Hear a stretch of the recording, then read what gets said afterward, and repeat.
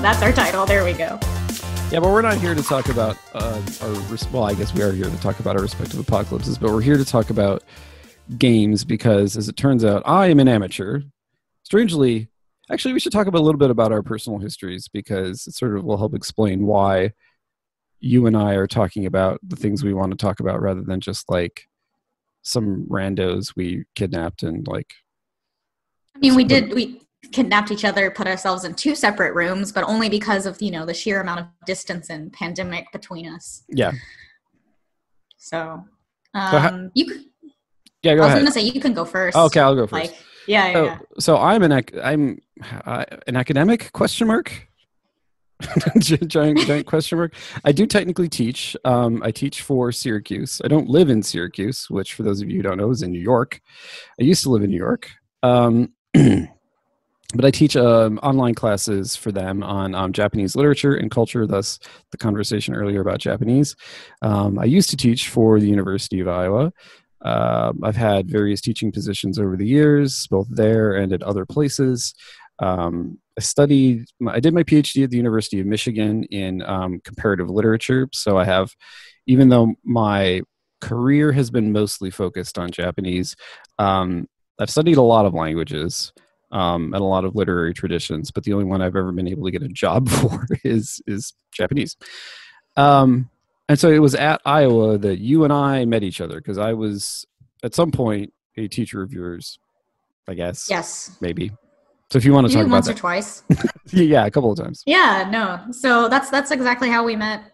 You were my teacher once or twice. At some point, I won't go into it. Basically, you stopped becoming my teacher, and I was like, no, I really want you to be my teacher anyway, because no one else is going to let me do this crazy shit, which will let me study fandom, because that's what I really liked at the time. And I still do, because I was a fan. And also Foucault. And I'm not going to lie to you, no other teacher wants to touch this subject with me. Because I tried to bring it up in my games design master's program about basically how you form your identity, right? How becoming a fan is important, but then also, right, how becoming a gamer is important, or how you become the player in the confines of like a game experience. And I brought it up once, and the professor at the time that really liked it ended up stopped teaching, went back into practicum, which means like he went back into the industry. Yeah. And then like hired me for like an internship, and that was really cool. So like the people that get it, I love those people. So, I mean, my comment on that would basically be that sort of in academia, particularly in Japanese studies, there is this anti-fan bias, for lack of a better explanation. And you see this all the time. And in fact, one of the sort of like things that spurred you and I to like actually talk about this more in depth, I remember there was this Twitter thread about people who were essentially valorizing their teachers who like shat on weebs. Now, I am kind of agnostic when it comes to the weeb question. You know, people who are sort of like overly obsessed with anime and manga, mostly because I am myself a manga scholar. So that's my other hat. I mean, my scholarship is mostly about Japanese comics.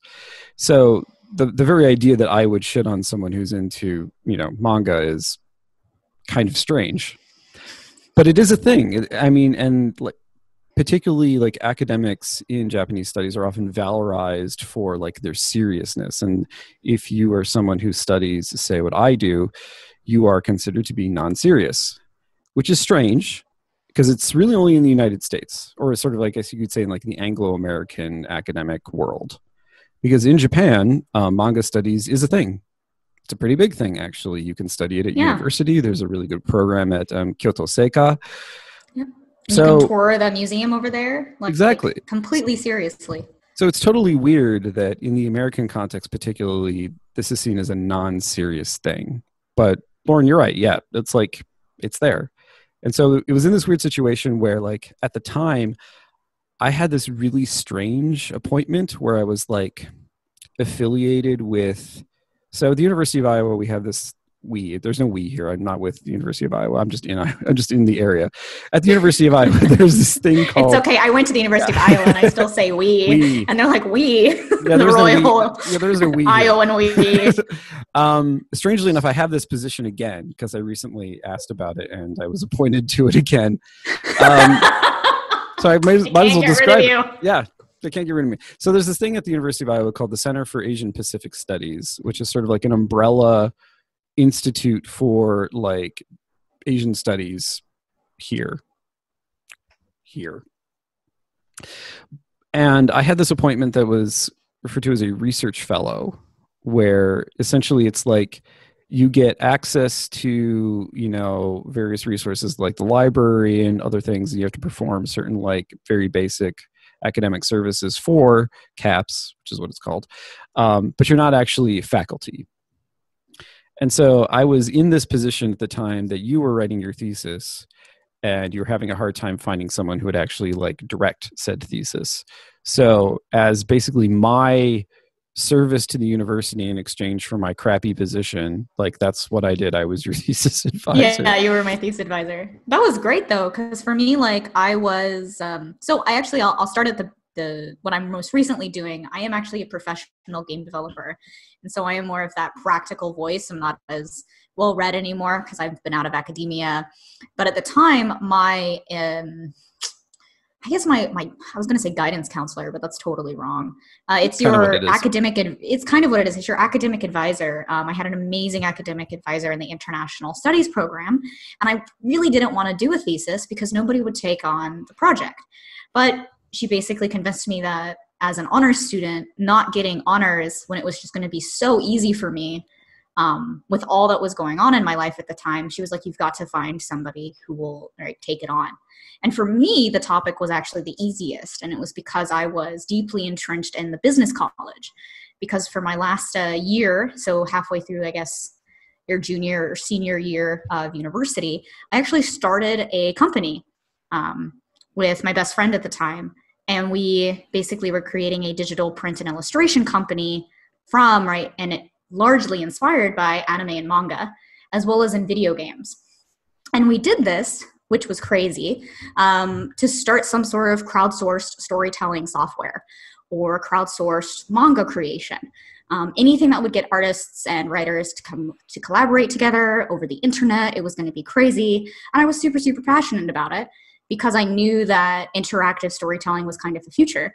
I just didn't realize it was in games for me, because as an individual creator and coming from academia and literature, you always hear about the death of the great American author and how the American which is author... a thing that never really existed in the first place. So. It never really existed in the first place. Yeah, but I mean, you go to University of Iowa, it's #1 in the world for writing, and you're surrounded by literarism. You should explain that. You should explain that, like, about Iowa. I can explain it. So you should actually explain it. You're in Iowa, so you do that. The University of Iowa has 2 world-class writing programs. There's the Writers Workshop, and then there's the International Writers Program. Iowa also has probably, after Kent State and Middlebury, probably one of the most prominent MFAs in literary translation as well.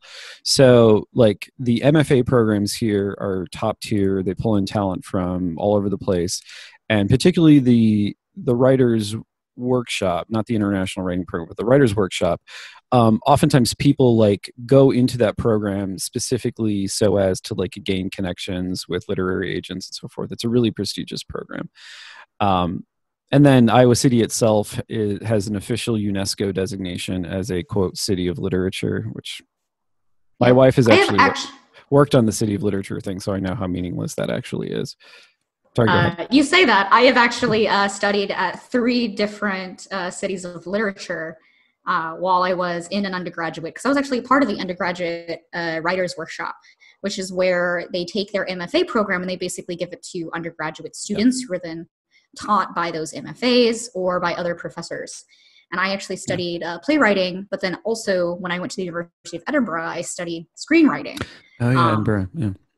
Yep, over there. And then I did an intensive workshop in Ireland, which was the Dublin's Writers' Workshop at their City of Literature. And so I've actually been through like 3 different writing programs. So I was very much entrenched in the you can't write science fiction because that's not what we do. We being the Royal Iowan we. Yeah.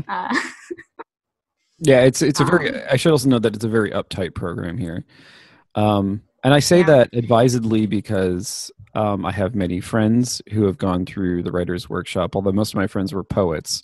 And the poetry side of the writer's I was in poetry as well, actually. Yeah, the poetry side of the writer's workshop is far less hardcore and far less cutthroat. So I guess there's that saving grace at least. I got both. I got like the playwriting side, which is like everybody wants to be on Broadway or in LA. And then I got the, poetry side, which was we need you to create a Twitter account if you don't know what Twitter is so that you can write poems on it. And I was like, I am here for both of these things. Like I'll take Broadway and Twitter, sure. But all weird. Of that to lead, just all of that to kind of wrap up like my history on that. All of that to kind of lead back into coming into games, because I told weird stories on Twitter or I told really short dialogue stories. I ended up then getting my master's at SMU Guildhall, which is short for Southern Methodist University's Guildhall, and got my master's in basically level design, which was about creating the player experience and the environment within like an encapsulated area. And so now this brings us back to what we're talking about today. Exactly. So I'm a bit of an amateur when it comes to like game dev stuff, but I'm also very much, I do the reading. I'm very fond of doing the reading. No, absolutely. And so so here's the thing. So my interest in games is mostly from, like I said, an amateurish perspective, but it's sort of informed by my weird sort of like media studies background. And also the fact that like over the years, I've always been interested in sort of things that games do. They're sort of like unintended. So I have an anecdote that can explain this. When my daughter was learning to read, she actually was having an extremely difficult time. Not necessarily because she couldn't, but because her relationship to language has always been a bit of a fraught one. She's very intelligent, but at the same time, she also has like various things that you would group under the category of like quote unquote special needs. I'm not going to get into the specifics because I don't want to like explain my daughter's like. No, and you don't have to, yeah, and you shouldn't because your daughter will one day watch these, I'm sure. But given that situation, so she had a hard time learning to read. I guess I should say she had a hard time learning to read in the way that her school teachers wanted her to. Yep. So but when we were working with her, one of the things that I noticed is that so she's super into Pokemon, as most kids that age often are. Like that's not uncommon. Or my age. This is fine. Yeah. I mean, she still is. Like Pokemon's a thing. It's fine. But there was this game that she really, really, really wanted to play, which was one of the Pokemon games for the Wii. I believe it was one of the Poke Park games. But it's very text heavy. Like it's essentially you have to read the game.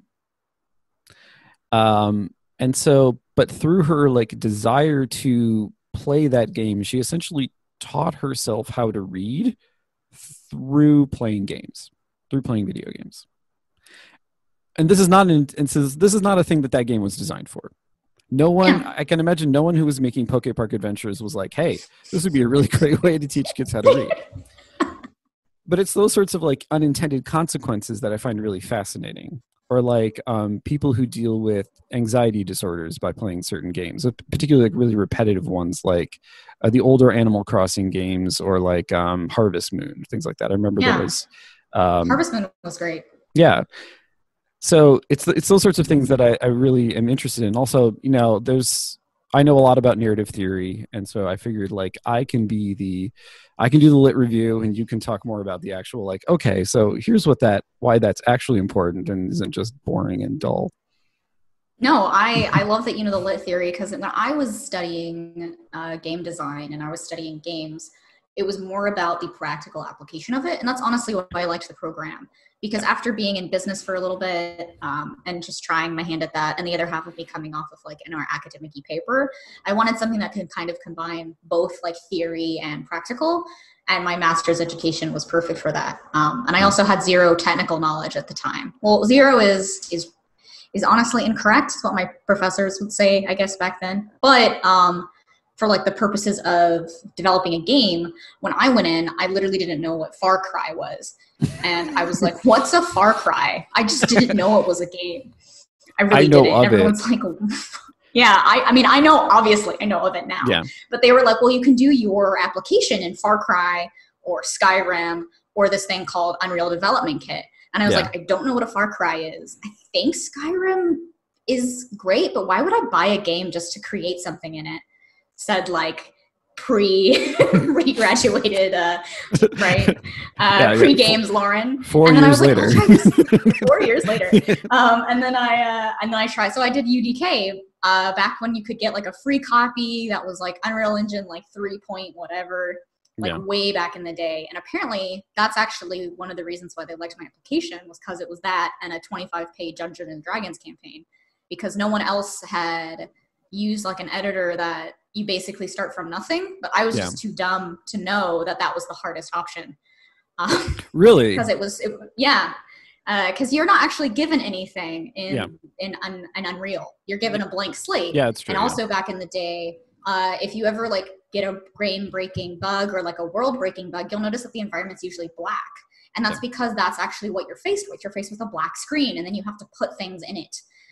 Versus in Skyrim or in Far Cry's engine, I guess, you were able to, like, you can actually load up one of their levels and then save it as a copy, and then you actually are given all of this like environment and stuff, and you just have to create within that environment. Exactly, yeah. So it's important to have that sort of like, I guess you could, and it's not even really a skeletal structure, because Skyrim is itself a complete game. But there are a lot. And the engine is horrible, but I always recommend it if you want to get into games. Just learn it. Okay, so explain to me what is horrible about the. I mean, I've played Skyrim, so I have, thoughts. But what is horrible about Skyrim's engine? If you feel comfortable talking about it. No, I mean, Bethesda, if you want to hire me, I know your engine. Let's talk. But like, right? Like that's what I'll have to say. But it's very much an engine where. The designers and or the engineers have created an experience for the user being a designer or an artist, and they have to follow a certain set of instructions. And that is what is possible in Skyrim. Skyrim is possible in Skyrim. And so for someone like me who wanted to make something different, like not Skyrim, it's you can't do it. That's what the engine was built for. Something as simple as, say, importing a mesh or a texture, which are basically like wow, like that's super jargony now that I'm like doing that. No, use the jargon. Use it. Yeah, use the jargon. A mesh is like a character. A texture is like their skin. So importing that is really simple in something like Unreal, or something that is just, I'm an interface, use me. This has high usability. And you can just drag an object in from Windows Explorer and it's like, boop, I'm there. But in Skyrim, it's like, what is that? I don't read it. I'm the engineer. And the engineer says you have to go through like 25 steps before you can import, this thing.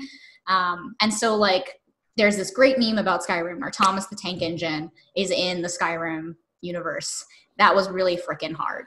Yeah. Like at first I was like, that's hilarious. And then after learning about the engine, I was like, you know what? You are incredible. And I'm going to golf clap for you so I don't praise the mic. Yeah. So that's what you could use the ASL. Oh, yay! Jazz hands? No, it's not jazz hands. So in ASL, clapping is this. What? So the thing that I wanted to talk about is that sort of in doing the reading, so to speak, and sort of looking into the not terribly large amount of academic literature about sort of like game studies and game criticism. And game studies to me, I'm just going to be real, it seems like a pretty shallow field. But that's fine. Like fields at their inception often are like that. They sort of try to figure out what they're doing, like what their, I guess you could say, analytical paradigms are, and they're often borrowing from others. And so, it's fine. And so in a previous conversation you and I had, I became really fascinated with this concept of ludonarrative dissonance, as it's called. Um, Lauren, would you like to introduce the concept of ludonarrative dissonance to our listeners? Yeah, I definitely can. I think ludonarrative dissonance is really funny, and I'll give a little personal anecdote here just to kind of frame the concept of ludonarrative dissonance. Did you say personal antidote? I did. Is it antidote? Is it anecdote? Anecdote? Yeah, anecdote. It's okay. Whatever. Personal antidote. There you go. I guess personal antidote. Whatever. Hey, we need that right now. Okay, COVID. We do. Yeah. And I guess I will mention that sometimes I say words weirdly because I guess I grew up where not everybody spoke English 100% correctly. I mean, my mother did, and then I took English as like a course, and I still can't speak it right. So whatever. No, I should note that. Sorry, there's no criticism attached to that. I'm sort of hypersensitive to those things because I'm dyslexic, and so it's more like I'm constantly hearing myself and trying to notice those things because oftentimes, I was an avid reader as a kid, so I read the words, and I didn't always say them out loud, which is now why maybe I speak too much. But I still pronounce the words incorrectly, but also because one of my first languages was Spanish. And so I will always say admirable, and I will never say admirable. Admirable. It's a weird word. Like I can't, because it reminds me of admiral, and that also is weird to my mouth. Admiral. Anyway, ludonarrative dissonance. Yeah. Okay, so getting on the topic of ludonarrative dissonance for our listeners out there, ludonarrative dissonance is when the game mechanics and the narrative structure do not match in its simplest form. And my personal anecdote, if that's how we say the word. We're going to call it, no, actually, I think we're going to coin a phrase, the personal antidote. Perfect. So to give a little personal anecdote about it, I actually didn't really know ludonarrative dissonance was a thing. At the time, I wanted to study Foucault and how forming an identity within the game world kind of represented how you formed your identity as a person. Because you were becoming a person in the game, whether you're actually taking on a character or you're just playing Tetris. Like, if you're playing Tetris, you want to obviously stack all the bricks together. That's a very monotonous and really detailed-oriented kind of person that you are actually becoming. Nobody was really into that until one of the other level designers and my thesis advisor for that project said, it sounds like you want to do a taxonomy of game mechanics and just categorize everything. And I was like, no, that sounds really boring. It does. I don't want to just categorize everything of every game, but I want to show how game mechanics, tell a story. So I was like, mechanics-driven storytelling. And then this other, guy came over and was like, oh, it sounds like the opposite of ludonarrative dissonance. And I was like, the opposite of what? Like, you can't just say there's this thing out there and then I'm doing the opposite, because the opposite has to have a name. And so that became my year of a quest to find what is the opposite of two things not working together. And so there are lots of names for them. I was thinking about this in the car, actually, as I was doing errands today, that I have many names for something based on a lot of that early game studies work that you have talked about, which is there is ludonarrative harmony, and that's when there is a synchronized interaction between two elements. But there are also things called ludonarrative cohesion, and I believe that that's when kind of both elements are truly kind of one element, like they're really working together. There's also ludonarrative resonance, which I define as when two objects resonate, and you can actually have ludonarrative resonance that's dissonant, right? Just like in a score of a musical composition where they're two opposing, right? Instead of having the harmony, it's dissonant, but then it still sounds beautiful. So that's resonance. Yeah, I have those three things. So I can actually demonstrate this. This is why I brought my ukulele. I am so excited for the ukulele. I was waiting for this. Yeah. Okay, so first of all, let's just make sure that the micro... Can you hear that? I can hear that. Yeah, okay. You might want to put a little bit higher, but it's for our listeners to really hear it as well. Yeah. I'll just direct it towards the sound box of the instrument. Okay, so this is a C chord. This is a C major 7 chord. So both of those chords sound fine to the human ear. One will sound a little brighter. That's the C major chord. And then the other will sound a little bit more, oh, hello there. and that's the C major 7 chord. So that's this one. So what makes the C major 7 chord? Hello there. Yeah. Well, hi, how you doing? So what makes C major 7? Or C7, you can also just call it a C7 chord. What makes the C7 chord interesting is that there's actually a dissonant relationship included in it.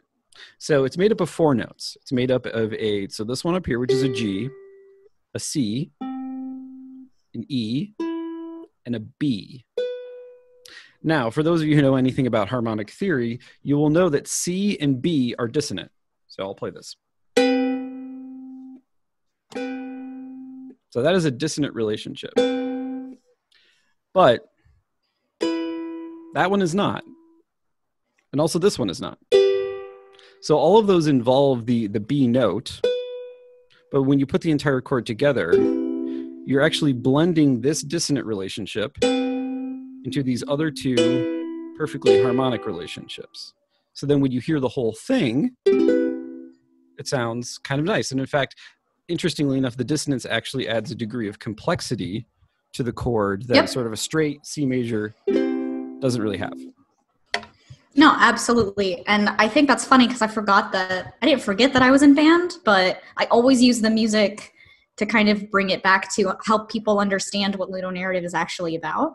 Because it really is about how something like a game, Ludo, and a narrative, it could be story or context or just an objective, a mission, anything that it could be your story as well, especially like in Minecraft where you're building something, it's your motivation. Yeah. It's how you use the Ludo and the narrative together that creates these different and cool, unique relationships.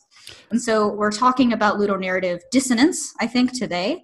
So we'll talk about the way those they don't actually harmonize, they don't break. Well, it's interesting. So this phrase, I'm gonna bring this up. So let me bring up my screen share. I actually have the original blog post right here. So yes, let's do it. So this I forgot that his blog was all yellow. Yeah, it's here. Let me. He has a new avatar. I'm gonna let's see. I need to move you out of the way so I can zoom this a little bit, so that way the text is. And I'm gonna not even look at us right now, so that I don't. Okay. Perfect.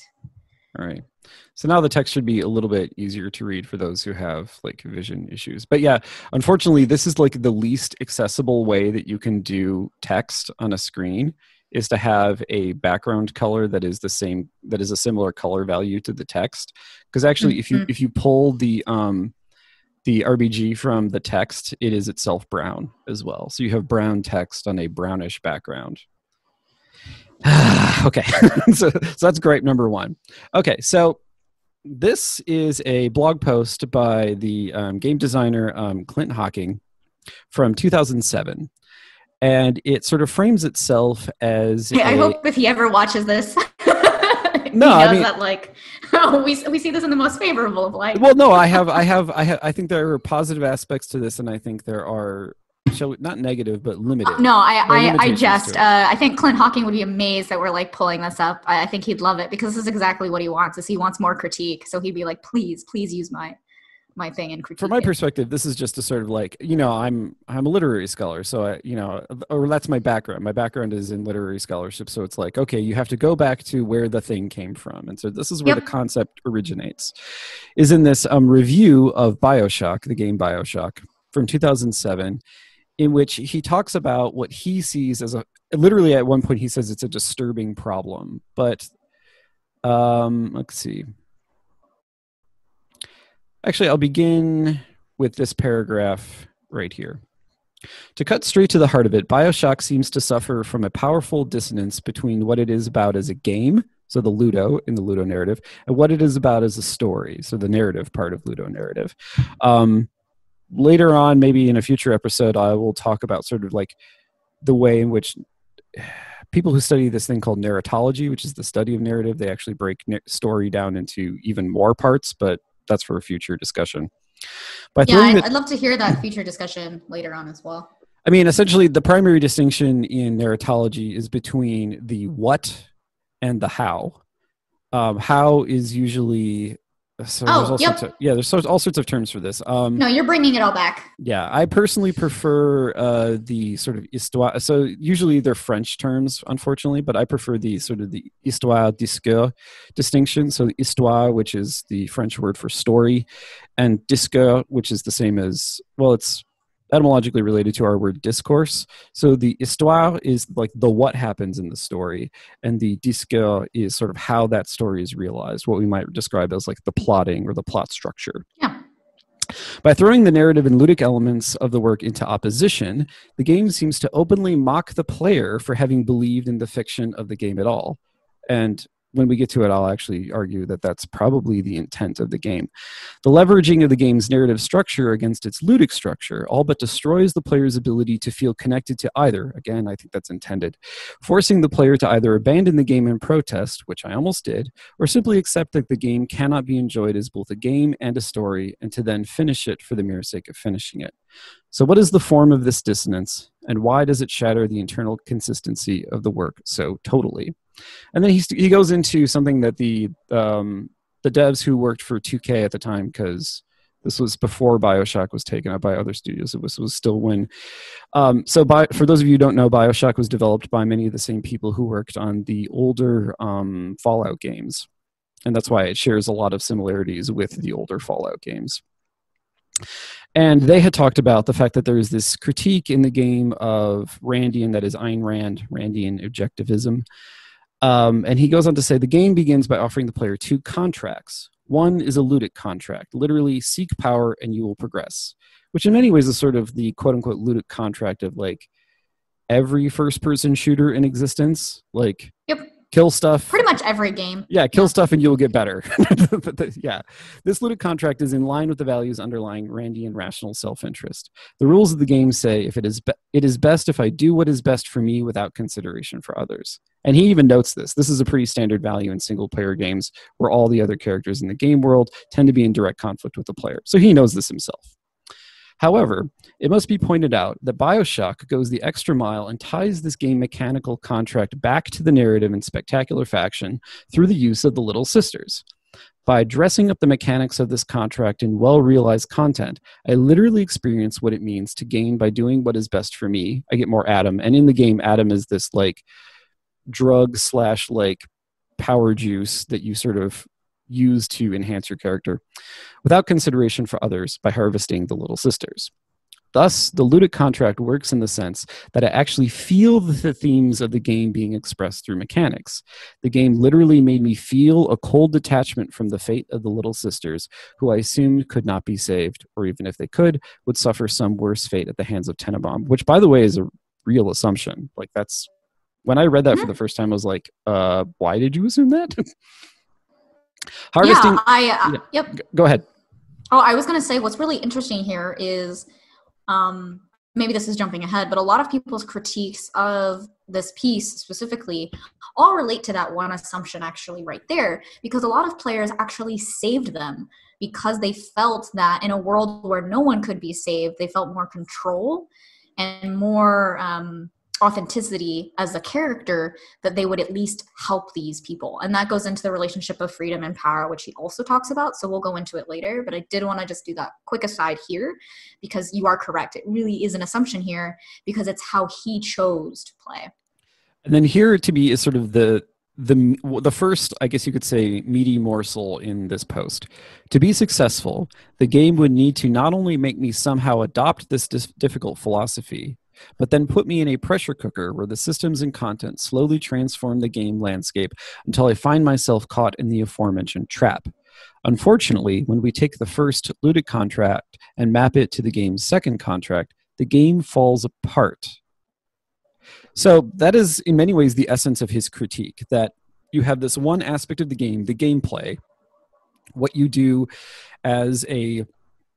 what you do with your avatar in a first-person shooter game that also has RPG elements like that, because it doesn't match with what he presumes to be the narrative thrust of the game falls apart. Now, the reason why... I had not played Bioshock until very recently. So the reason why we began our discussion... Maybe this won't get included in the final recording, but when Lauren and I first started talking, we were talking about our respective apocalypses. And so this sort of forced me to be inside and find something productive to do with myself. So I actually played through Bioshock for the first time about a month ago. I had never played a Bioshock game in my entire life. And it's interesting because I went into it with this critique in mind, and I was like, I don't know what he's talking about. One, I think the game is brilliant, and I actually think the game is more brilliant than he gives it credit for. So I'm gonna stop this share, and I'm actually going to bring up, see, share computer sound. There we go. And I'm going to bring up the game. Oh man. So I have my save. This is great. So I played up until the point that I want to talk about. And the point that I want to talk about is not the first time you see the little sisters. The first time you see the little sisters and the Big Daddy is actually when you're sort of like knocked out and they kind of come up to you and then get chased off. But this and I will make a note here, hold on, that you need to adjust your game volume so you don't, I feel like it might be recording over your voice. So just repeat the last thing that you said, and I just want to make sure that when you get into the game, you do the adjustment. Okay. So can you still hear me at this point? Yeah, I can totally still hear you, but I think you should go into your settings. Yeah. From having streamed, you should just turn it down about like 40%. Okay. I just want to make sure that you do that. And then just literally repeat everything you said after. Yeah, so just turn it. Yep, 3 is fine. 3 or 2 is going to be fine. Let's do 2. Because, I mean, what I have to say is probably a little bit more important than the game sound at this point. Yep. Okay, perfect. And then just repeat everything you said from so I want to bring up Bioshock. Okay, so I want to bring up Bioshock, and I specifically want to... Okay, sorry. It had sort of gotten me out of the game. Okay, so this is not too far into the game. This is the first time the little sisters are explained to you by the game. Or rather, I'm coming up to that point. And so at this point, I still just have, the wrench. I have a gun I picked up too, and then I have the lightning hands. And pretty much you can play the entire game with just the wrench and the lightning hands. It's the best way to play the game. Really, it's easier because all the other abilities, I'm like, why is this useful? Okay, so we're in the lobby of a theater. And so you see it right up there, the Footlight Theater. And then this is the door. The door is blocked. It's jammed. You can't get in. So as part of the gameplay, you need to figure out how to get into there. And outside there is this little sound stage. There is a bit that I already did where you have to kill some people in the water using the electric hands. There's a bar over here. There were some people over here that you had to kill. Or I guess you don't have to, but it's easier if you do. But in order to actually get into the theater, you have to go up to the mezzanine, so that's this upper floor, where there is a bathroom. And inside the men's bathroom, there's this little bit right here. And I'm going to stop right here because there's a thing that's going to autoplay the second I go through that entrance. So, this is the first time you get an explanation of who the little sisters are, and I want to go through this and sort of pay attention to what Atlas says as you find out. Careful now. Would you kindly lower that weapon for a minute? There he uses that fraught phrase, would you kindly, that you will later find out in the game is sort of a trigger that both Atlas/Fontaine and Ryan use to control the player character. You don't know that at this point, but that's why I can't do anything. I can't shoot, I can't change my weapons, all I can do is move. So at this moment, my perspective and my ability to play the game are constrained by an aspect of the narrative that you will later discover, but at this point you don't know. And in order to get down to where the little sister is, you have to do this sort of catwalk thing. You think that's a child down there? And so you see her down there. Don't be fooled. She's a little sister now. And Atlas is telling us that, no, she's not really a little girl. She's actually just harvesting Adam, and she's terrible. And you have to kill her to get her powers, blah, blah, blah, blah, blah. Well, that don't count for much down in Rapture. Those little sisters, then we get down here. Carry Adam, the genetic material that keeps the wheels of Rapture. You can see her over here. Everybody wants it. Everybody needs it. So a guy comes in with a gun. He's about to attack the little sisters. You will see. And she screams. So he attacks her. And then we see Now this is interesting. The Big Daddy comes down from a point roughly similar to where we entered as well. Attacks, kills the dude in a very gruesome way. Slams him up against here. And the guy's body will eventually come through. There we go. That's the Big Daddy. Atlas tells us that this is the Big Daddy. He protects the little sisters so that they can harvest the atom. It's all very dramatic, and I have to say, when the first time I played this scenario, I was scared shitless as it was happening. As you should be. Well, because the thing is, because I didn't realize that the whole thing was scripted and constrained. I thought at some point I was actually going to have to be involved in what was happening before me. And so, and as you also should. Yeah, and so you have to get through. And it's interesting is you can search the guy's body now, and I'll take the stuff, break this lock, and then I want to talk about this area in here. So it's really important to note that the entire description of like who the little, it's not just like the fact that you have sort of this voiceover through the radio from Atlas, who is not actually Atlas, he's some other guy, but all of this takes place in a theater. It is literally a performance. And I think, I mean, to be honest, I can't see any other reason why you would frame it this way. I think that actually the game devs want you to understand this as something that is being performed for you. And it's interesting that in that moment that it's being performed for you, you also don't actually have control over many of the game elements you usually have control over. So in other words, it's turning you into a passive audience member, literally, by taking away the control you would otherwise have. And so this is the dude that she was harvesting as you came down. But also think about the way this is framed. So the Big Daddy, he jumps from up there. You as the player character come in roughly from here. And so if you think about this for a second, the sort of subject position that is being presented for you as the player up here coming in over the top is similar to the subject position of the Big Daddy. And so from one way you could interpret this scenario, and in fact it's the interpretation that Atlas doesn't want you to make, but one that the game makes possible, is to think of yourself as similar to the Big Daddy, as someone whose role is actually to protect the little sisters. But again, Atlas doesn't want you to read it that way, but the game allows for that reading. And if you look at the way sort of the lighting works in this scenario, there's a flood here on the runway, there's a flood here at the door, and a flood here roughly where the little sister was harvesting this dude. And so the lighting is drawing your attention towards those elements, towards the door, towards her, and towards where the Big Daddy will enter into the scene. And so this complaint that Hawking makes, in fact, I'm going to exit out of the game real quick. I'll just quit. Sure, yeah, and we can come back to it from a practical standpoint later. Yeah. Yeah, I know I closed it. I just want to go back to this. Okay. So the point that Hawking makes, that sort of there is this disconnect between the gameplay and the narrative, that's, I think, true, but only in a limited sense. So going back to what we were talking about earlier with sort of this notion of harmony as a more complex thing than just like binary relationships. In other words, you can look at the relationship between two notes and they can be dissonant. And I think that's kind of what Hawking is doing here. He's looking at the relationship between two elements and seeing a fundamental disconnect between them. The problem is that disconnect has a larger context.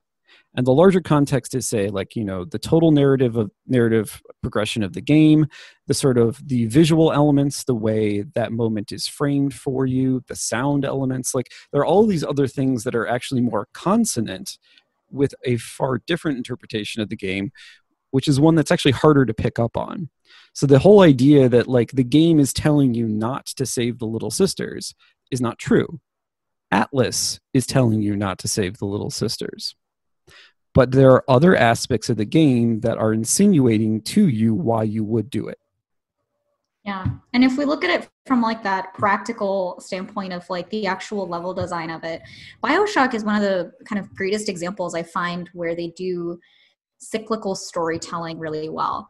And so in ethnology or in the study of oral history and tradition, you'll come across a concept called cyclical storytelling, which is basically you start with the end of your story, and then obviously you would end with the beginning of your story. A lot of old fairy tales are like this, like where Cinderella, is like shiny shoes or like whatever. And then like it's the shoe that then like allows her to meet her prince again, because she leaves it on the steps.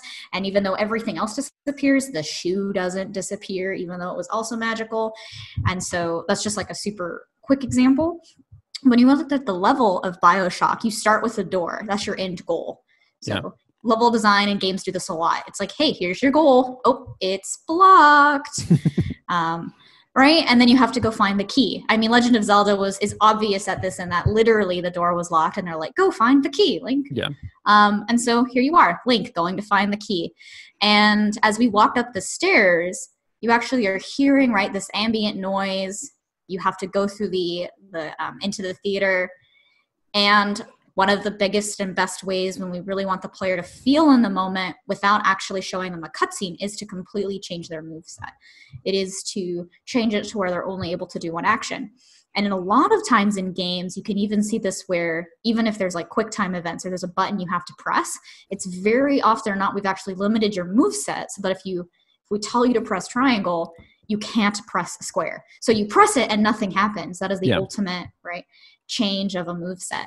And so you go in, you're looking at it, and I think what's been amazing about the level design is the lighting that you saw going into your goal at first is the same as the lighting you see as you're walking above it, is the same as the lighting you see when it's being, say, performed to you, when you end up showing something. And Ken Levine does this a lot in the Bioshock series, but he is even more overtly with, it's the theater, right? It's performance, it's the floodlights. And it's very possible that, though, the level itself it may not have been a theater. Maybe it was just like an auditorium and it was a lobby. And then they later on were like, oh, now it needs to be the theater. Yeah. And so I want to bring that up because it's something where they needed something where the Big Daddy could come from where you were. Yeah. And then that when you saw it and you were able to kind of see it through the glass, there's that safety barrier there. It's we've taken your weapon away, but actually you're safe. So even though Atlas is kind of talking about how you shouldn't save these little girls, there's still that instance of the player rationally, and I'll say rationally in scare quotes here, thinking, my person that is like my objective giver, the person who's telling me what to do and I just have to follow them because you as a player have made that concession to trust them, because usually the person who gives you objectives in a game is good. Yeah. Also in scare quotes. Yeah.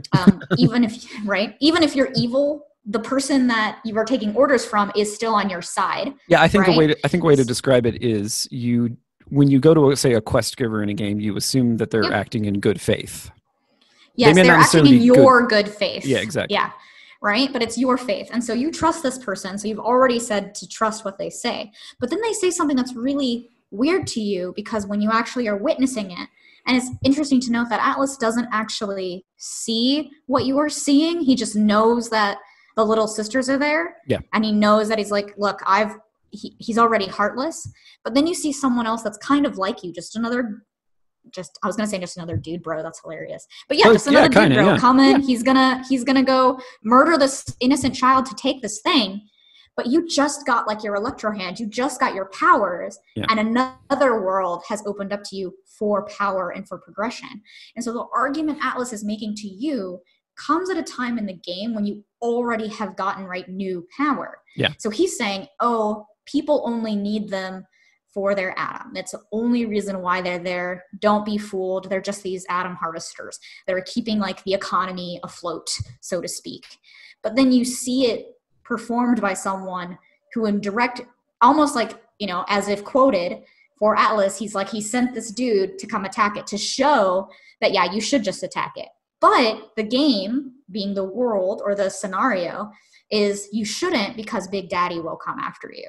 Yeah. And so now you're going, wait a second, there is the ultimate choice. You actually have the choice you are about to make, another fine example of cyclical storytelling in level design, performed to you, as in if you kill the little sister, yes, you will have big daddies to contend with, and you may or may not have them to contend with regardless, right? Yeah.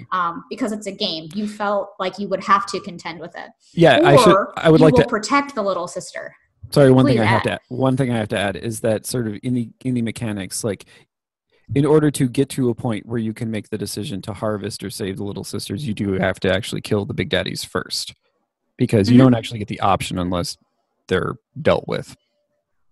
Yeah. And so that's kind of, but it is like the ultimate, and it's showing you like the ultimate boss moves, right? It's layered and layered and layered in this one impactful scene. And there's a reason why we keep talking about the same scene, and where I love the reading of, where you're like, oh, you take on the role of the big daddy and become him, right? In this game, you're supposed to draw that.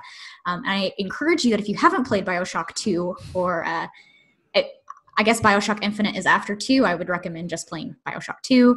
I think you would also really enjoy that. Chronologically, Infinite is actually before Bioshock 1. Chronologically, Infinite is before Bioshock 1. Okay. I have not played Infinite all the way through. I've played a little bit of 2, and I have played 1. So I will just make that concession here. But bringing it kind of back to the practicum as you were walking around that, kind of that playing field. Yeah. You're seeing a boss, and because you're also in a game and you're not able to attack it, you either feel, you probably are just scared shitless regardless, but you could actually also feel secure because you're like, look, I don't have my weapon yet. So even if I do have to fight that thing right now, I'm safe. And right now, the little sister and Big Daddy are not a threat. Yeah. And so it's this really interesting juxtaposition and multi-layered kind of tutorialization about this world all in one scene. And I think that when Hawking found it and made that choice, I think he experienced all the things we're also experiencing. I think that just by the time and the affordances he gave Atlas with that objective giver trust, right? Yeah. He had so much good faith that I am following along your story. I am progressing in many different ways, that by the time he got to that decision, he went, well, it makes sense to harvest them because that's what Atlas is telling me to do. Yeah. And I think that's the crucial assumption. And I don't want to say misunderstanding because it's not. No, it's not a misunderstanding. No. It's not a misunderstanding at all. But the reading that he put so much faith in Atlas only shows maybe why he needed to put it down for a little bit before he could finish it, as he brought up in his first paragraph. Because a gamer can do one of two things when you give them control. They can either, 1, agree with their objective giver, or 2, disagree with them. And whether or not it's in good faith or it's in like their best interests, they'll still go along with it. Yeah. But I think that scene plays really well to, you are going to have to decide if you agree or disagree with Atlas, if you want to follow Atlas or don't. Because like you said, would you kindly make a choice is not actually afforded to the player, because it is that self-reflective type of critique in that area, and especially in that scene. Yeah, and it's a way in which the narrative itself. So for those of you, I mean, I guess most people who'd be listening to this probably are familiar with Bioshock. I'm a weirdo in that regard. But if you're not if you're not familiar with the total narrative, so like long story short, you end up confronting Ryan, who is the sort of Randian architect of this entire like subterranean. And we should mention spoilers here, just for those of you, if you are not, so if you are unfamiliar with Bioshock, Nicholas here is going to go into it and spoilers, and then we will actually say end spoilers at the end of it, so that you can then listen in again, so that you can go play Bioshock and then experience this for yourself. Okay, so I really only want to talk about the scene in which you finally confront Ryan, in which he uses this phrase, "Would you kindly," again and again and again. And he uses it as a way to control the player. And the reason why this is important is because, not just because of the resonance with like when Atlas uses it for the first time, and Atlas is also a guy named Fontaine, as you later discover, but it sort of pulls the wool. So you have this character who supposedly believes in this really sort of shallow notion of freedom, and I can explain later why it's a completely shallow notion of freedom. But at the same time, the very character who believes in this sort of like libertarian philosophy also is like actively trying to constrain what you can do. like going out of his way to do it. And in many ways, the whole like environment that you're in is an active constraint. Like he literally created a world that is designed to force you to adopt a purely like anarcho-capitalist worldview. And that's the only choice you have. And that's analogous to the way in which in the game, in order to progress in, and in fact, actually Hawking is, I think, right about this, that in order to progress in the game, you're forced into a series of choices that have a kind of disturbing resonance. Now, Hawking seems to think, so I'm not going to, so end spoilers at this point. End spoilers. I'm not going to say anything else about the end of the plot. But Hawking assumes that is an unintended aspect of the game, and that it is like that the disruption of the sort of that relationship is actually a fault of the game, when in fact I would argue that it's not a fault at all. And in fact, it is fundamental if there is a critique of Randian objectivism, it is precisely that. It is to say that like here is this ideological worldview that says that like anything is possible, you're free to do whatever you want so long as it is like in your own personal self-interest. But the game itself is saying that like even the world in which that is realized, that can't happen. That can't possibly be true. And even the character who expresses that worldview like does things that directly contradict it. And so actually, it's not just the narrative that is critiquing this notion of Randian objectivism. It is the gameplay that is critiquing it as well. And that's harder to perceive. That's harder to see. Yeah, it is a lot harder to see. And I wanted to like go into that a little bit, because when you look at game design, I mean, when you look at game design from like say a game development perspective, what's really interesting to think about is to get Hawking's critique to say that you agree with it 100%. You actually have to, if you do agree with it, I guarantee that you have probably made a game in your life, and you've probably also had that similar struggle where the player does something that you don't want them to do.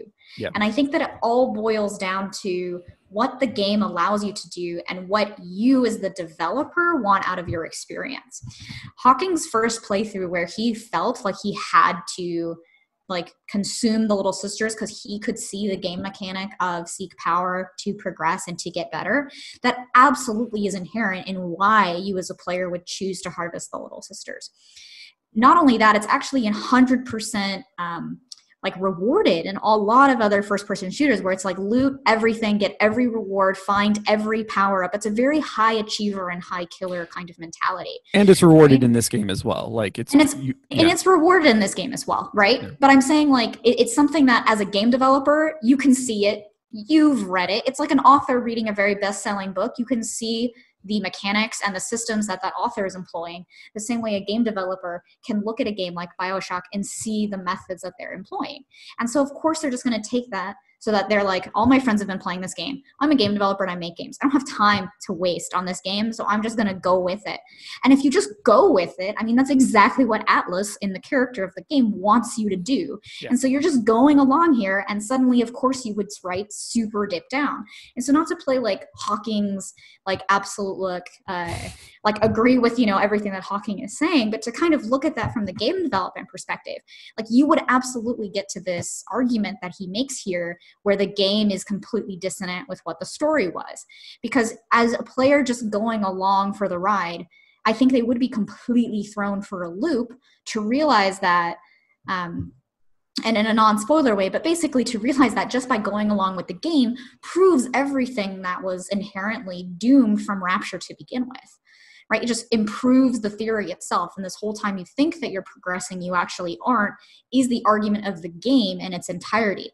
And so you would be really frustrated and really upset because you trusted this game. You trusted it to give you progress and power, only to discover that despite everything you did, it got you nowhere, as a capitalist society tends to get to, not to bring this a little bit too close to home right now in this pandemic age, but that's exactly what it is, right? You get frustrated and you feel isolated and alone and there's nothing you can do. Yeah. And way too close to home. Well, but that's okay. That's exactly right what Hawking's making as that argument. So I want to go back to the blog post a bit, because you're right. That is actually a perfect. It's both a fair assessment of what he's saying, and it's also, I think he's getting to the heart of what is fundamentally problematic about the presentation, but he doesn't quite get to like the next degree. And so here, when he talks about the dissonance in more detail, it's this paragraph right here. Mm-hmm. It says, that's the dissonance that I'm talking about, and it is disturbing. Now, disturbing is one thing, but let's just accept for a moment that we forgive that. Let's imagine that in fact, in many ways, he's saying now what you just said. Let's imagine that we say, well, it's a game, and the mechanics are great, so I will overlook the fact that the story is kind of forcing me to do something out of character. That's far from the end of the world. Many games impose a narrative on the player. In fact, you could probably argue that nearly all games impose some kind of narrative on the player. But when it is or the inverse. Yeah. But when it is revealed that the rationale for why the player helps Atlas is not a ludic constraint that we graciously accept in order to enjoy the game, but rather is a narrative one that is dictated to us, what was once disturbing becomes insulting. The game openly mocks us for having willingly suspended our disbelief in order to enjoy it. So you're right. But what's interesting is that, again, the next degree of this criticism, and I think it's something that you picked up on immediately, Lauren, is that this is kind of a description of our daily lives. Like, when I work in a job and I work for, a company, I don't work for a company, I work for an academic institution, which is a weird thing all in itself. But when you work in a job, you have a set of appointed tasks, and your choice is either to do them or not. And in many ways, that's exactly what this game is doing to you. It's saying, like, here's this thing that may in fact bother you, but you don't get the choice of actually altering what the task is. You either get to do it or don't. In the same way that when your boss comes to you and says, hey, there's a huge sewage leak in the basement, you need to go clean it up. Your option is to do it or be fired. Yep. Right. And even as a game developer, though, there are certain affordances that we have to make as developers, because I don't get to choose everything that I work on. I mean, if I did, well, what a world. But also, I highly doubt that any game would ever get finished. I'm not an artist, so I would not do art. And that is really fundamentally needed for the game, right? To ship and to be visually presentable, and not just a bunch of 2D stick figure drawings, which can be a fun game. But I mean, it wouldn't exactly be like the type of game experiences that I've made, because artists are great and I love them. But a lot of the tasks that you get just in your daily life are not tasks that you want to do. They're not tasks maybe that even you need to do, but you have to do or suffer, right? That, like, I don't want to call it an unforgivable consequence, but you wouldn't forgive yourself, right? If you're like, ugh, I'm just going to get fired today because I don't want to pick up the sewage leak. It's like, no, because the next day then you need to pay rent and you got fired. And so now there is something else that you need to do. Yeah. And so when you look at this experience, I think Bioshock is what really kind of spearheaded game development theory for a little while, or at least game critique, because it was a game that wanted to reflect upon itself, not just, not Randyism. I actually think that Bioshock wanted to be the game that critiqued the game and then use Randyism as a kind of lens through which to actually critique the game experience as itself. Because for me, playing Bioshock, I went along with it. And then just, hopefully like hear me through this whole thing, because I can kind of see the faces that you're making. No, I want to hear what you have to say. Yeah. But I haven't, I thought. Yeah, so I'm looking forward to it. But when we look at, I'll bring some context into it, and then I'll go into why I think that. The first context is when you're a writer or you're a poet, a lot of your first, I don't want to say good poetry, but your first self-reflective poetry is not about yourself or about love or about music in the world. It's actually about writing. A lot of writers, when they start to write about writing, because they're like, woe is me to be the writer who has nothing to say but must do it for a living, right? Yeah. I mean, we've heard that argument. You make movies about making movies, and those actually do really well because people, not in the documentary sense, but like in the, hard, like drama kind of comedy sense of like, we're going to make a movie about a movie. Like, this is the book about how to write a book, or like On Writing, for example, which is actually a fantastic book, Stephen King. Highly recommend. But I think that games were trying to be games. Yeah. But this is a game that looks at a game itself and kind of puts the framework of what is a game, and on top of, right, the objectivism with Randianism on top of it. And so a game is just a series of tasks that you cannot choose. So they just went kind of, I don't want to say obviously, but then they layered it with the obvious of, okay, now you, like, that's obvious what you have to do. There's that would you kindly thread. We'll throw that out to really show that even the character you're playing could not have chosen, just like you, the player, cannot choose, cannot have chosen, cannot choose to, right? You either put the game down or you keep playing it. And then they put the other affordance of how the narrative describes all of that. And then I think what's incredible, though, is that then they didn't just say self-reflectively do that. They then, right, had the game describe all of those different reflections. And I think that's why Bioshock has such amazing critiques about it. Because if it was just about Randianism, that would be one thing. If it was just about capitalism, that would be one experience. But because it actually makes us feel and think about the game as a game, that's what truly spearheaded and kind of defined that moment and that critique of that experience, because it used the game really well. And that's why for me, even though I can see exactly where kind of Hawking is coming from and what he's stating, I also have to recognize that it isn't ludonarrative dissonance. And while there might be dissonant elements to it, it has to be like ludonarrative harmony within that experience, because only a genre that could make you argue at the game for doing something, right, did it in such a way that was harmonious enough to make you believe in that experience to begin with. Yeah. So I actually had to take notes for myself because that was really great, Lauren. I really appreciate that. And I mean that, I really do.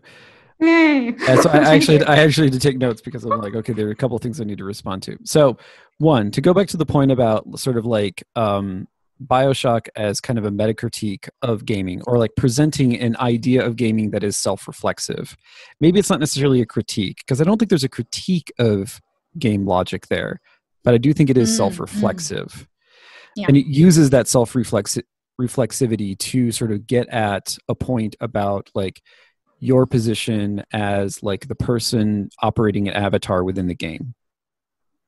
But I don't necessarily think that's a meta critique. I haven't thought about this.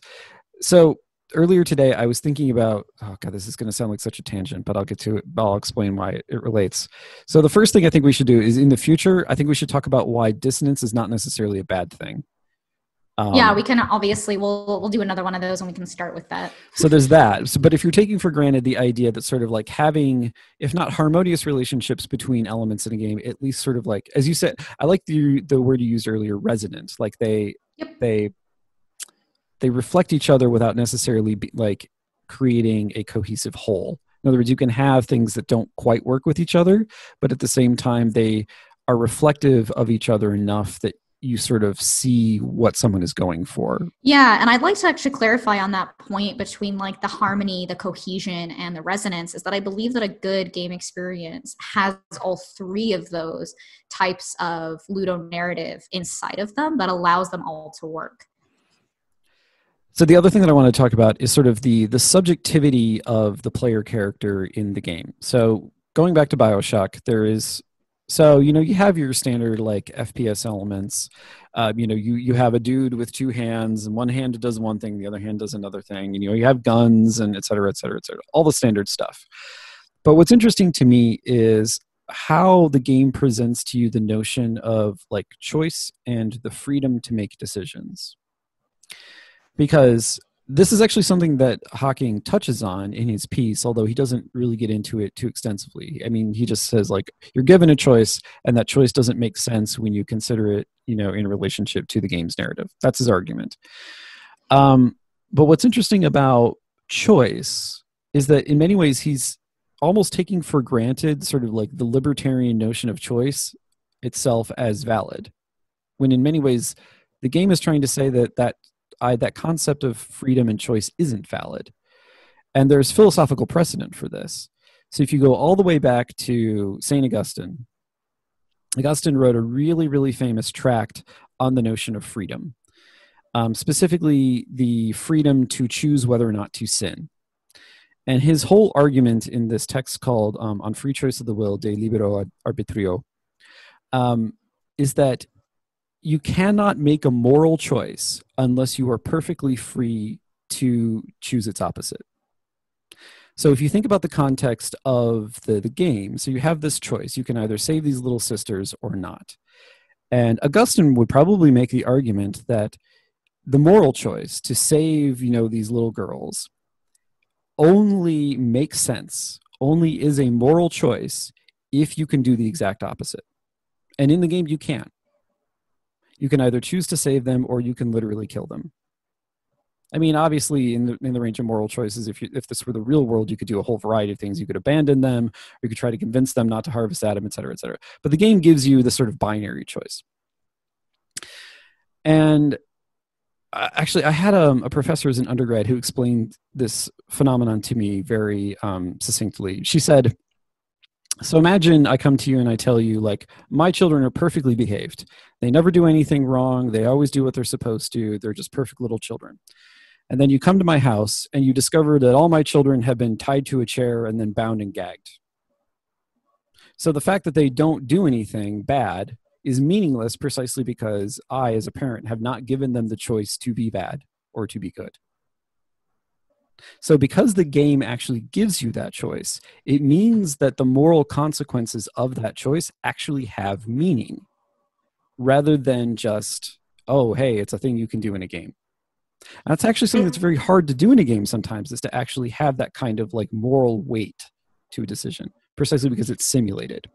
Sorry, you were going to speak. Yeah. No, that's exactly kind of what I was hitting up upon, is that a lot of people, when we start looking at games to critique, or we look at game critique, we always kind of come at it from that player perspective of like, it is hard to get moral weight. But when we look at it as game developers, what's really interesting is for our own profession, we actually have those two kind of elements of philosophy of choice. It is, what is the designer driven to put into the experience? So it's a designer driven experience, or it's the game experience. People talk about what the game needs, and you'll hear this come a lot up in development discussion, especially with new and old developers who are like giving interviews and stuff. They're like, we were playing the game and then we realized that the combat needed. It's really telling when you hear somebody talk like that, because they're talking about the game as if it is alive, it is a world. They've created a system, and the system has dictated, right? It's almost as if the game developer at that point isn't developing anymore. The game is kind of developing itself. And there's nothing wrong with that necessary philosophy. But now the game developer almost doesn't have the choice to develop the game the way they want, and we'll put this in air quotes. The second also is completely devoid of the game developer, and that's called the player-driven experience. And when you hear people talk about player-driven experience, you'll hear them talk about things like, well, the player, when we had user tests, right, we realized that the player kept trying to put the shovel against the tree. And we, as the game developers, were like, why would you use a shovel against the tree? But we realized that our system actually allowed for it, because the shovel is a wooden handle with a piece of metal, and well, that's what the tree needed to go down. And so even though it took twice as long, you could use a shovel against a tree. And you know what? You could probably do that in the real world. So we left it in. And what you'll see in that type of experience is that's using the system of the game experience, but it's because the player have just driven that forward. And so we actually still, to this day, have those types of two different mindsets. And it's not that one is, say, inherently better than the other, because I think both can be used effectively in a game environment. But that's exactly what we see within Bioshock, where a lot of people would feel that there's a lot of player choice of weapons, player choices of your arsenal, which you actually want to use in your loadout. But then there isn't choice in the narrative other than that one moral choice. And then after that, you can kind of do whatever, right? There isn't, oh, you abandoned this person, or you left the little sister and decided not to do anything with her, or that you ran away from a Big Daddy boss fight, which I think you might be able to do, if I'm remembering correctly, if you don't want to go after all of the little sisters. You don't have to confront all of them. There are certain moments in the game where, in order to progress, you do have to at least kill the Big Daddy at a bare minimum. There are a couple. I just wasn't sure. I didn't remember them being all, but I know that most players do all as well. But even that, you could say, is in player driven. Like, people are driven mad by the fact they have to air quotes, harvest the little sisters, or they feel like that's right, so then they try to avoid them. Others are like, I have to save them, which means that the big daddy is obviously the bad guy because he's the one that's right bound and gagged their children to the chairs, right? Because those little sisters were never given a choice. Yeah. Right. And we should, sorry, one more element of the game that we should probably interject here is that there's a character in the game called Tenenbaum, who is the one who created the little, like what the little sisters became in the first place. And it's worth noting that what they became was her attempt to actually try to save them, given the hostility of the environment that they exist in. So it was sort of what they are now is a negative consequence or an unintended consequence of an attempt to actually save them. Yeah. And I think that like when I read a lot of critique about this, like about like hawking and about ludonarrative dissonance, but I also have this critique of other games where you see like press X to Jason is the meme, is you'll have this moment where people will go, what are other examples of just making this moral choice to kill or not to kill? But in a lot of games, that morality of to kill or not to kill is not even a choice. Yeah. And I think that where Bioshock somewhat falters in is that your job is to kill. Yeah. Right. And there's even another level in there where killing, it becomes like this sort of snuff film in air quotes, but it becomes another sort of performance art where killing is just another area. And you do have another choice there to kill or not to kill. As well at the end of it all, even though the entire time you were just killing. Yeah. And it's because I think at the end of the day, there are these player-driven moments and thoroughfare where when you are not in direct or not being directly controlled, then it is where that kind of choice power takes over.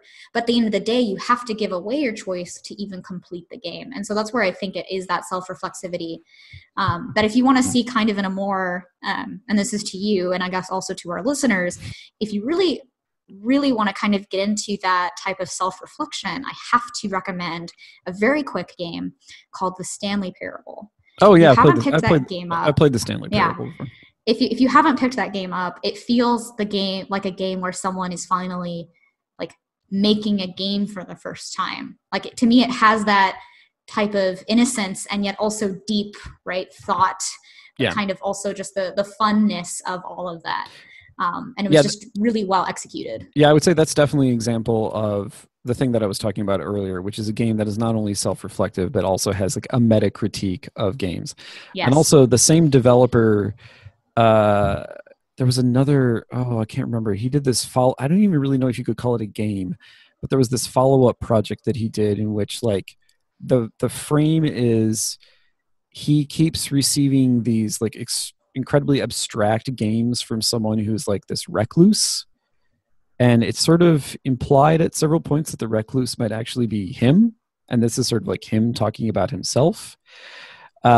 Though I think those are perfect examples of something that is like very clearly presenting you a meta critique of a game, where it's not just self-reflexive. It literally is sort of like it's literally like opening up the mechanism and saying, like, here's what it is, here's how it works, here's how it's fucking with you, et cetera, et cetera, et cetera.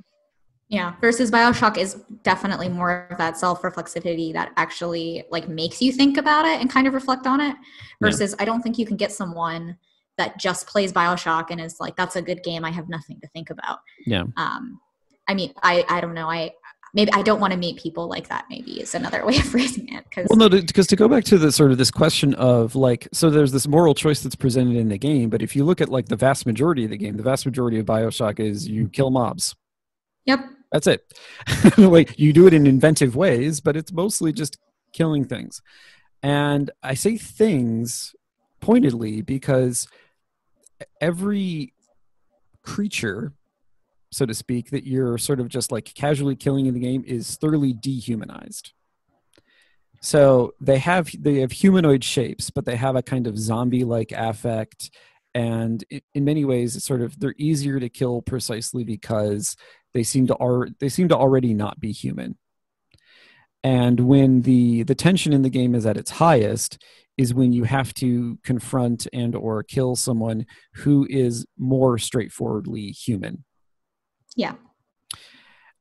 So that's a kind of weird thing in and of itself, and I don't want to get into that.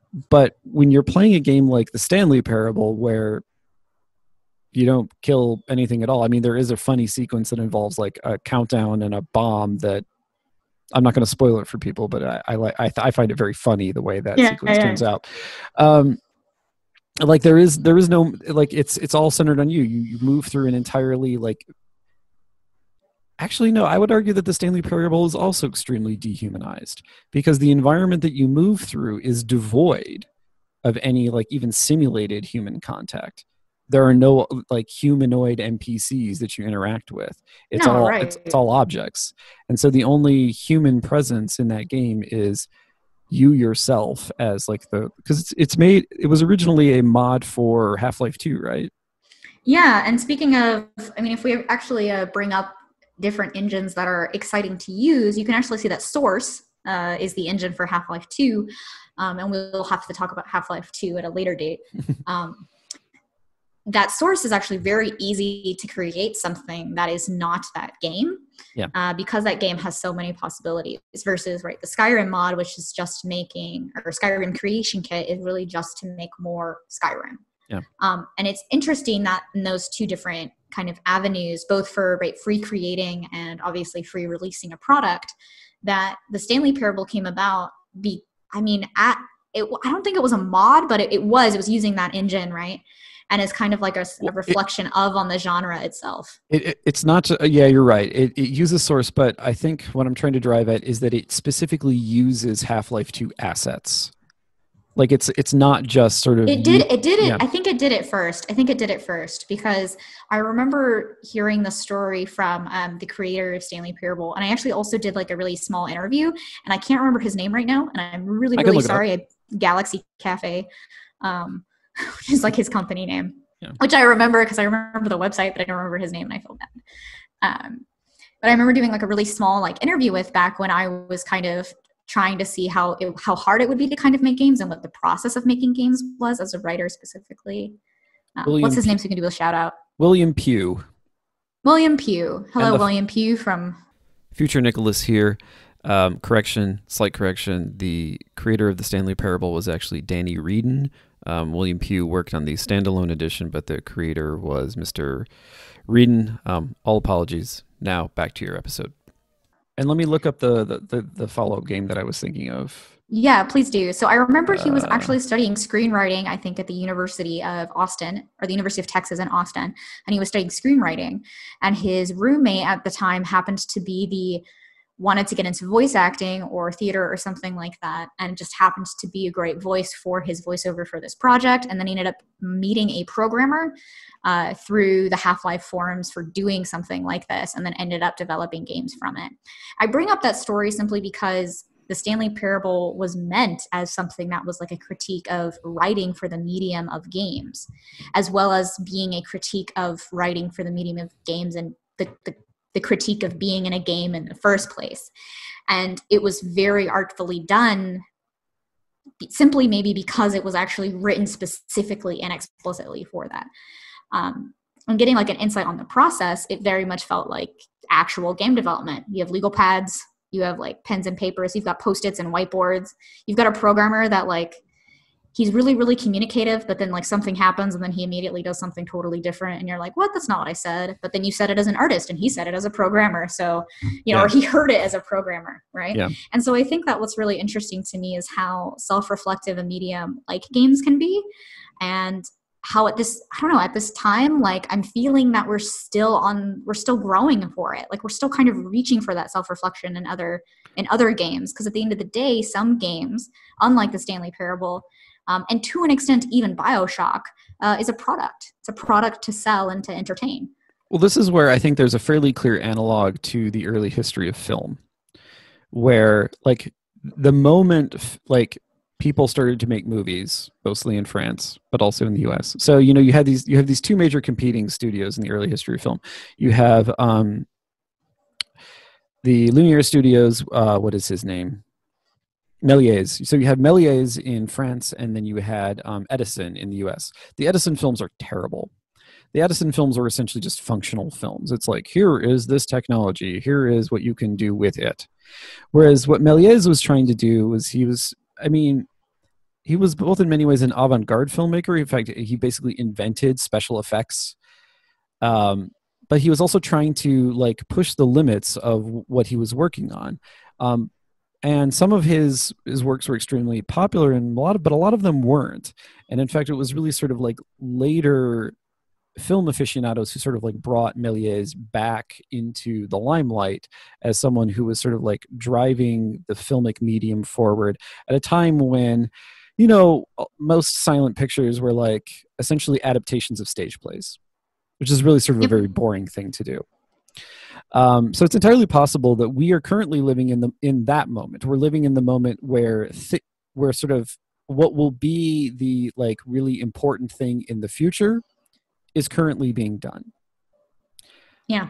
I don't necessarily agree with my own argument, but I think that's a possibility. But when it comes to like why, well, one, you have to look at sort of the way in which the games industry itself is stratified. Like, you know, AAA developers are by and large not going to make a game like, I don't know, The Binding of Isaac. For the simple reason that, like, when you have that much money and all of those resources available to you, it makes a lot more sense to make a game that is sort of like a huge spectacle.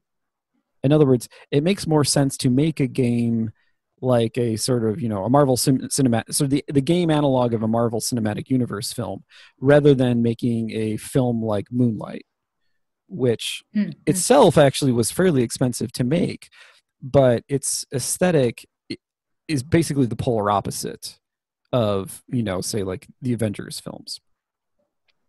Whereas in the games industry, you have a similar stratification where you have, you know, sort of AAA developers, but then you also have sort of mid-tier developers or developers like, or like the Telltale games, where there is an aspect of them that is really sort of highly developed, but also there are aspects that are pretty perfunctory. Like, yeah, and I think that just to like comment on that a little bit, because definitely Telltale went shut down and then is now being rebirthed as Telltale again, but now in Southern California and with totally different people. Yeah. And I think that has something that when you're looking at development and you look at AAA and now quad A and double A or just A, like I don't know, like assets. Like I don't even know what the A stands for, to be honest.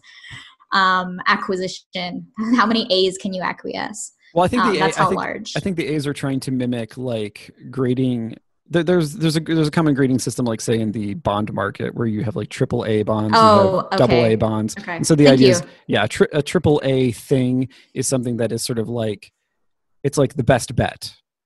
So the idea is that, you know, a AAA game developer is something that it's like, if you're going to invest in a game for some reason, then that would be your best bet. Whereas if you're going to invest in something made by like one guy or one woman or one trans individual, you know, in their own home, like working nights, that's a very unsafe bet.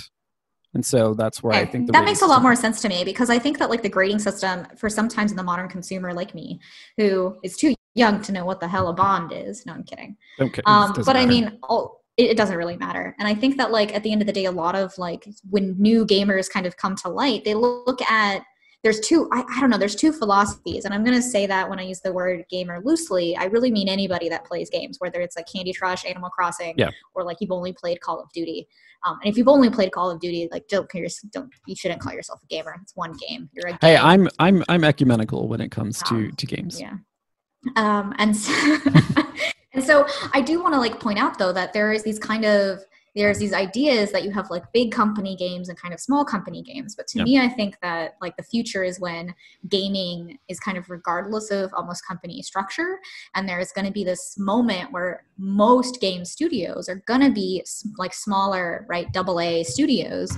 But making, you could say, AAA quality projects. I think that's really what Unreal is going after as well, which is why they make their engine, right, so easy to use, and Unity to a certain extent as well.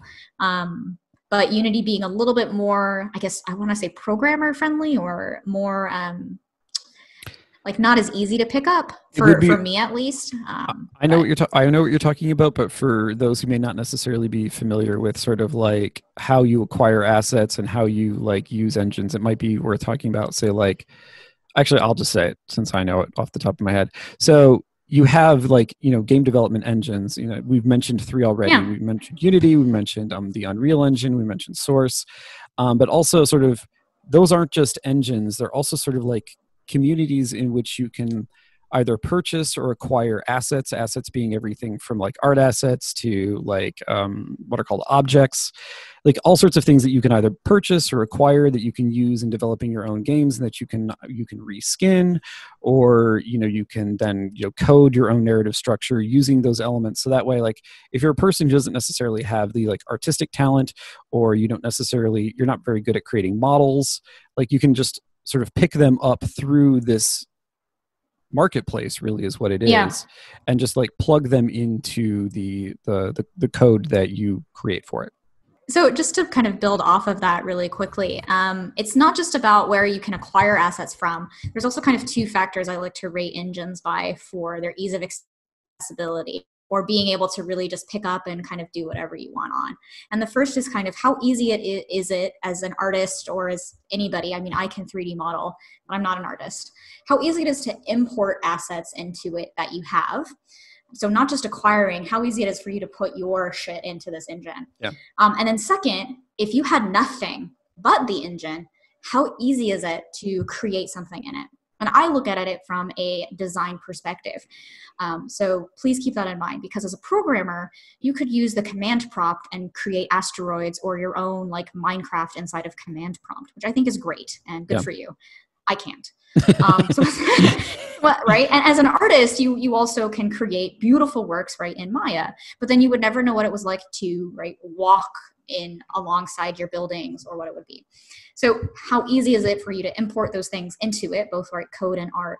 But then as a designer, how easy it is for you to open up that editor and just build a level, build something called a white box, which is basic, or a gray box, which is rightly labeled for the fact that you can create these things called BSP, which stands for binary space partition. It's a very old term that I don't know if anybody uses anymore.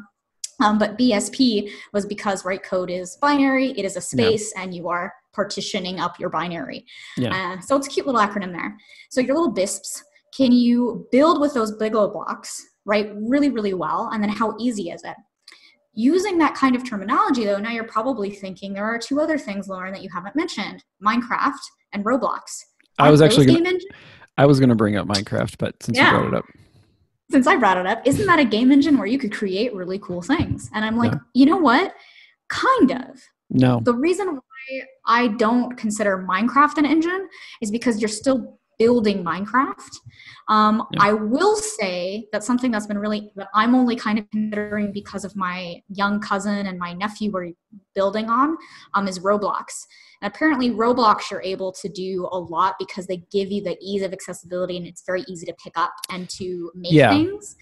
I have never personally used Roblox, nor would you would actually create like a commercial project inside Roblox, as far as I'm aware. So I guess, for me as a developer, hey, if you're a Roblox developer out there and you're like, I use Roblox to create the next Tomb Raider, hit me up. Like, let me know how that's going for you. But as a programmer, artist, or someone trained, Unreal is really easy for designers to pick up and start creating things called scripts, where they don't even need to know code. They can just string some nodes together, and suddenly a character can shoot fire from their hands. And then they can also create the really cool city that they can jump around, right? Unity is a little bit harder to pick up because the way that it's interfaced is it really is interfaced more for a programmer to input code in that starts running the game. It's more up for components where like an artist would start putting things onto a character and the character does things. But it's not hard, I guess, but what I'm saying is it's definitely got a steep learning curve, especially for new designers and new level designers, especially because you can't just throw things into it and start kind of jumping around. Though some would argue that you can, and that I just haven't learned it all. But to that extent, I'm like, can you, person who says I haven't learned all of Unity, just go into Unreal and start messing around? Yes, you can. So that's where I would rank those 2. So the thing is, when it comes to the question of what is an engine versus, say, something like Skyrim or Minecraft or Roblox, So Minecraft and Roblox both are sort of what you could consider to be like the nth degree of a certain like modding logic, where those two in particular have taken the idea of sort of like modding accessibility pretty much to their extremes, where the only thing that you can't modify in Minecraft, you can disable the core game mechanics, but you can't, as far as I know, you can't use the Luas to actually like change them. In other words, you can disable core game mechanics and then replace them with substitutes, but you can't fundamentally alter it. And the same is true in Roblox as well. But it almost got me just, in my head, I always made a distinction between sort of like a game engine and something that sort of allows for like that extreme kind of modding. But perhaps it might actually be more accurate to think of them as being on a continuum. Yep, I would consider them as a continuum, especially when you look at Half-Life, because Skyrim and in that notion, Fallout as well, both their editors are completely different editors. It's Fallout's creation kit, which I think is actually called GECK, and then I don't know what GE stands for. And then there's Skyrim creation kit, which is only for making more Skyrim. And it's because at the end of the day, they're two separate games. One is, right, that fantasy RPG, which has those mechanics, and the other is a shooter RPG. And they're actually incredibly different.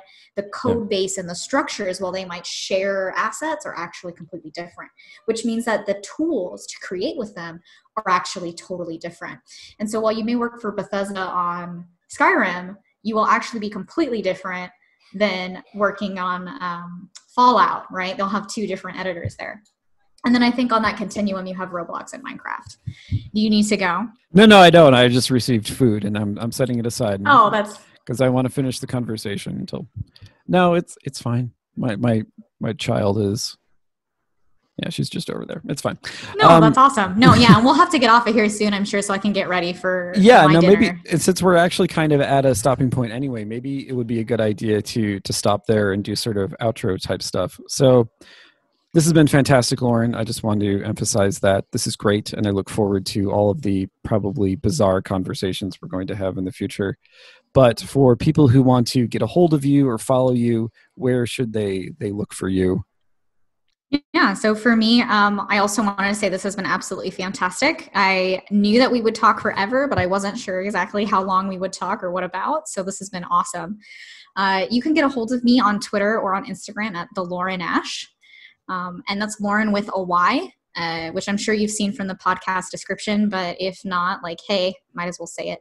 And you can also see other things that I have to say or think about on my website, which is laurenash.com. And so please hit me up for any conversations or question you may have had on today's episode on Twitter.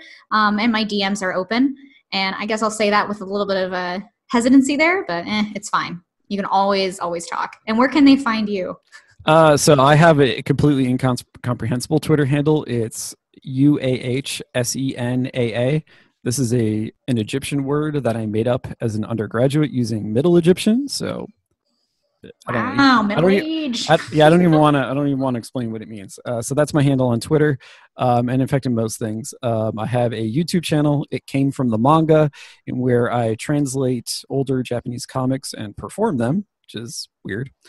But yeah, so my DMs are not open. You have to follow me in order to engage, I guess. But you can also always just @ me on Twitter, and I usually respond because I'm obsessively online.